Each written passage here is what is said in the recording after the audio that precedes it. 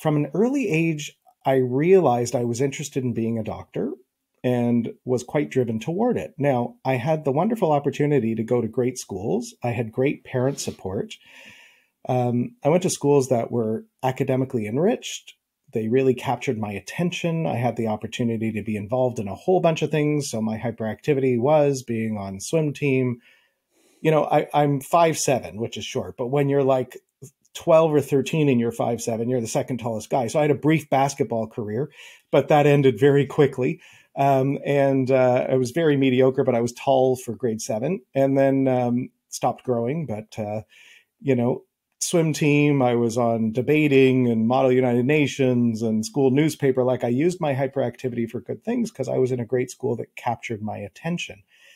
And, you know, I had a love of learning and a strong desire to become a doctor from a young age. Partially, I think that was parent prompting. Partially, it was my own interest of enjoying sciences and wanting to help people.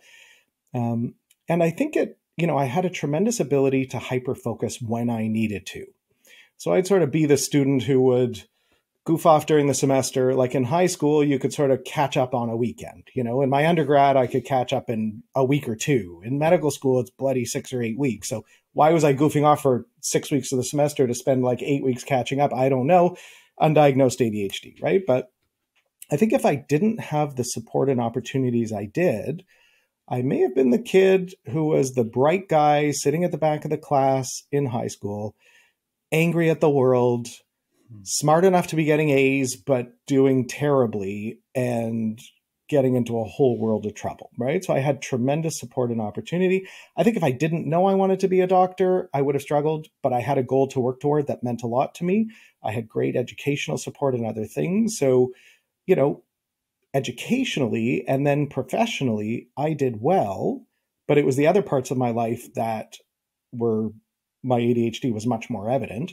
I mean, looking back now, we would realize I actually had obviously I had ADHD the whole time, but there were clear symptoms of it. But the understanding of ADHD in the late 80s, 90s was not such that we would have realized that a bright kid who was getting good marks and honors actually had inattentive ADHD. I actually got sent to a child psychiatrist when I was 15 by my parents. I love them now. They're amazing. They were tremendously supportive. But in my middle adolescence, I hated them with a passion, and I was so defiant to them. So it drive them insane because I was getting great marks and everybody thought I was great, but I made their lives miserable, right? So they sent me to an adolescent psychiatrist who I saw for 6, 7, 8 times. And he basically said to my parents, don't worry too much about him. Give him some time. He's angry at the world, etc. But at the time he didn't diagnose ADHD, right? Like I was getting work done. I was getting great marks at a challenging school. So yeah, I mean, I consider myself very fortunate.